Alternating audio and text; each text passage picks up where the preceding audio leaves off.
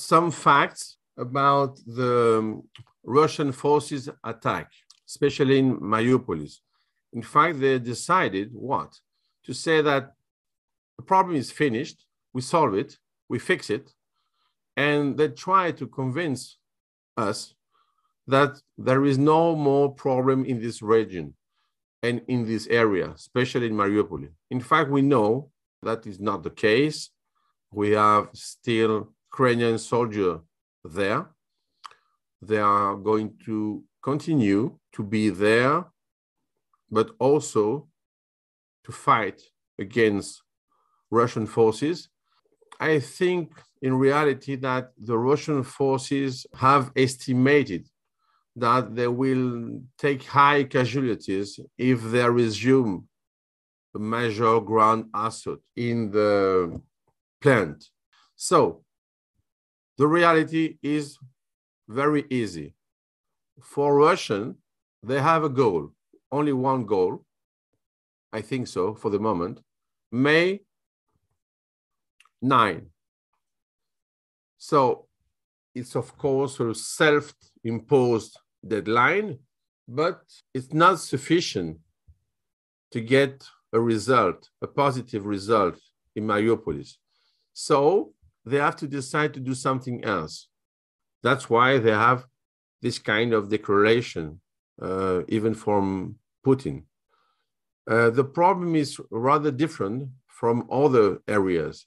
So, in fact, they are going to complete, I think, accelerate efforts to secure Mariupol. For what reason? In fact, they don't want to lose something at the end of the process. By the way, they're trying right now, also with the problem of Transnistria, to say, you know, we have many anti-Russian sentiment and in fact also anti-Ukrainian sentiment. But in Moldova, there is a problem. I think that in reality, it's only a false flag attack. The reality of the army there, of the Transnistrian forces, they are totally insufficient to do something in this invasion. But the idea, I think so, is to say that, you know, there are many peoples who want to be with us, with the Russian, I mean, and we have to save them from the others. Of course, it's a joke. Of course, it's propaganda, but never mind. For those who don't know anything about the problem, they can be convinced that there is a reality on that. So we have two things. The problem with Transnistria is not a problem. The problem with Mariupol, it's a problem. So between these two targets, we have something different. I think is the third phase of this invasion. They try what? They try to get not only Donetsk and Luhansk, maybe they will go to Zaporizhia.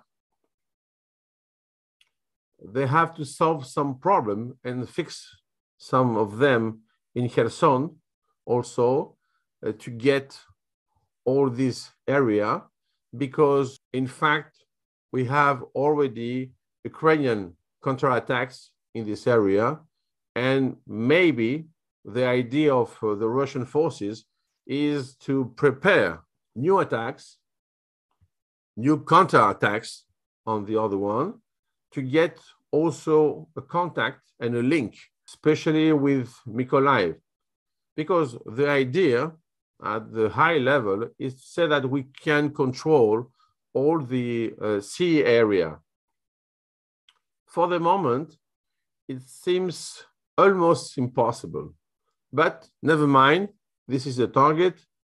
They are talking about that maybe before the chosen date, but I think we should concentrate and focus our mind in another area very close to Donetsk, because for them, it's impossible to avoid some towns if you want to say that I control Donbass. So this is a real problem. So the others are only details for the moment. Of course, we have to use it and to exploit them to counterattack this propaganda. But the reality is to avoid the link between the two areas. So, I mean, one of the area is more close to Luhansk, the other one to Donetsk and Mariupol, of course. And at the end, to avoid another bridge in military term with Zaporizhzhia, because it will be, in fact, small solution, small, but a solution for Russian forces to say that, okay, we control all this area. Now we want to finish the whole process. So we have win, but in reality, it's only a defeat. So the first defeat was the Battle of Kiev. Now we have a problem at this level. And the other problem, we see it because they make some attacks against some specific targets, which are, in fact, the railway. So they want what?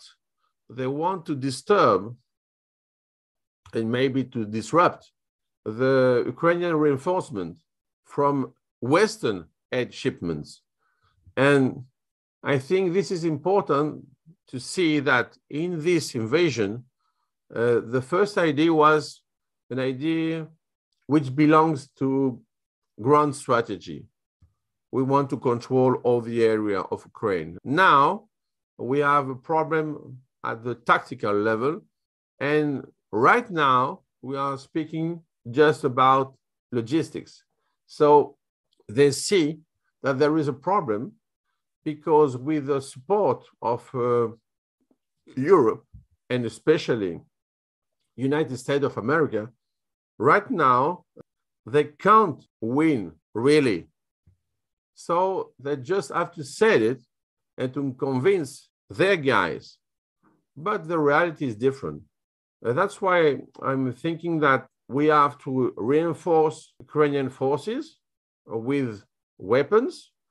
I think that US does a very good job for the moment. Maybe we should do some more efficient contacts, but at the end of the process, we already see that this invasion is a defeat for Russian. Russian is in fact a fake power, and the proof, it belongs to Ukrainian people. So right now, we can say what? We have three axes. We can use them. One of them is where Kharkiv is Izum. The other one is Kiev, okay? And the other one is the southern axis. I think the last one, it's a problem until now, but we can do it. So the victory is not just a probability. It's in fact a vision for our strategy in Ukraine. And we have to fix some problem and set up some basis about that to restart the whole process. We are not at this level just in a phase of resistance. There is already a counterattack, and we have to finish the third phase of the Russian attacks because they do not have anything to do more than this in this area. So it's possible not only to resist, but also to win. And now we have to transform this possibility in a reality.